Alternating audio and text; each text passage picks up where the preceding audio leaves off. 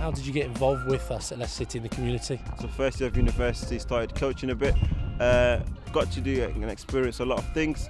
I then went to work with the FA, done a bit with them, and just through the years I've been volunteering as well through our Premier League Kicks programme, being a volunteer coming up from that, and I'm just really enjoyed the programme and how flexible it is and how much of an impact it has had on areas, and I'm like a living proof of that project, which is really good.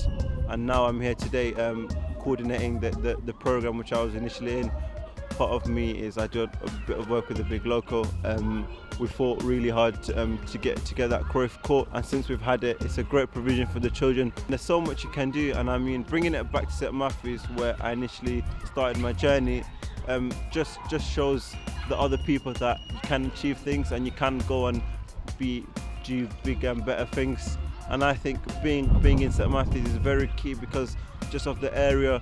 It's a high deprived area with a lot of needs, and I think with us Leicester City in the community being in the area helps. What other things have you done in terms of creating new sessions in areas where there's a need, creating tournaments, whether that be the Ramadan League, and inviting a lot of different people down there to essentially come together. One of the things that we're really good at doing is bringing people together. Doing all of that work over the years that you've worked with us, how's that helped you as a person grow? I would have never imagined myself having the confidence to speak on the camera, let alone speak in front of hundreds, if not thousands of people on stage.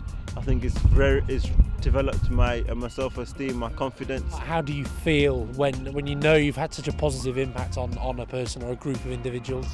I mean, it's great. I mean, we measure all of the big impacts, but it's the small things that count. It's just that sense of they come to a place maybe 2 times a week. They know it's a safe environment, a place where they can express their feelings and look to us as role models. And I think seeing individuals grow for our projects is really important, because in the future they'll be our workforce.